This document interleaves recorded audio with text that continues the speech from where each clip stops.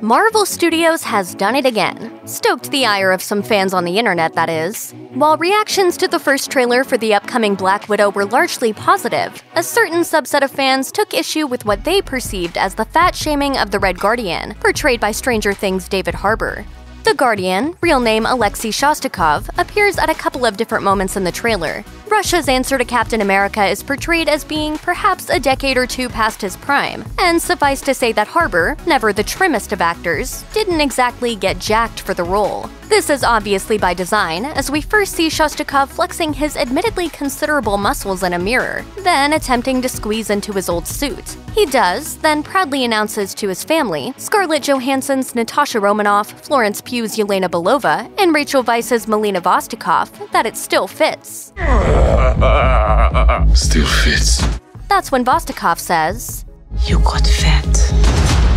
However, in the spot's very next scene, we see that the Guardian's added heft doesn't seem to be slowing him down much, as he single-handedly takes on the villainous Taskmaster. The response from some fans online was highly reminiscent of the fat Thor controversy after the release of Avengers Endgame. Many were incredulous that Marvel appeared not to have learned anything from said controversy, including Twitter user The Goth Daddy, who wrote, "The Black Widow trailer looks pretty good. I'd like it more if Marvel learned their lesson with Thor and maybe considered leaving out yet another dig at fat people."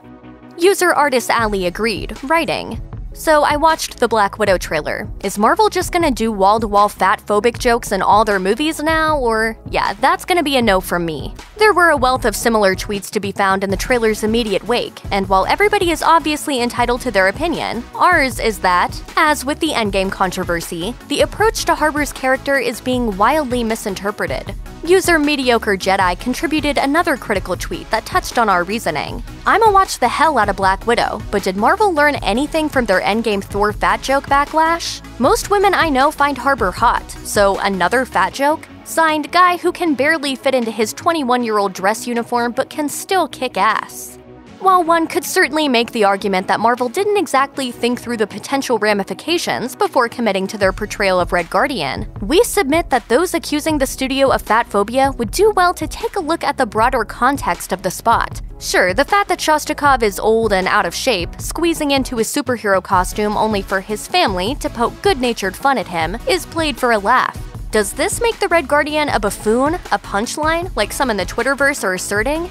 Respectfully, we don't agree that it does. Again, in the very next scene, we see the Guardian in all his overweight glory engaging one-on-one with one of the deadliest villains in the Marvel Universe. And everything about his appearance in this sequence, regardless of how many extra pounds he may be packing, screams utter badass.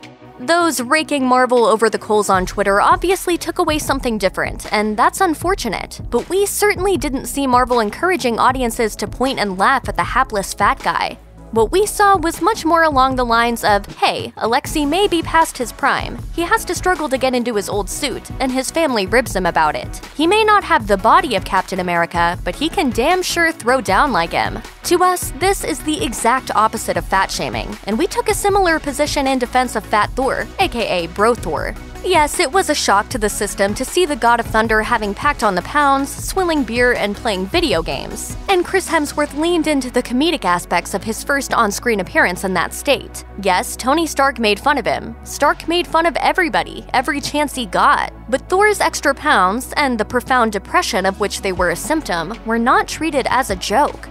In contrast, Odin's son's descent into depression in the wake of his failure to stop Thanos in Avengers Infinity War was treated with a great deal of sensitivity, and the entire arc was one which we would never have expected for the character. With Red Guardian and Bro Thor alike, Marvel seems to be pretty darn consistent in its message, which is a timeless one. Don't judge a book by its cover. You might be old, you might be chubby, you might be depressed. You can be any or all of those things, and you can still be a hero. That is a message anyone should be able to get behind. Check out one of our newest videos right here. Plus, even more Looper videos about the Marvel Cinematic Universe are coming soon. Subscribe to our YouTube channel and hit the bell so you don't miss a single one.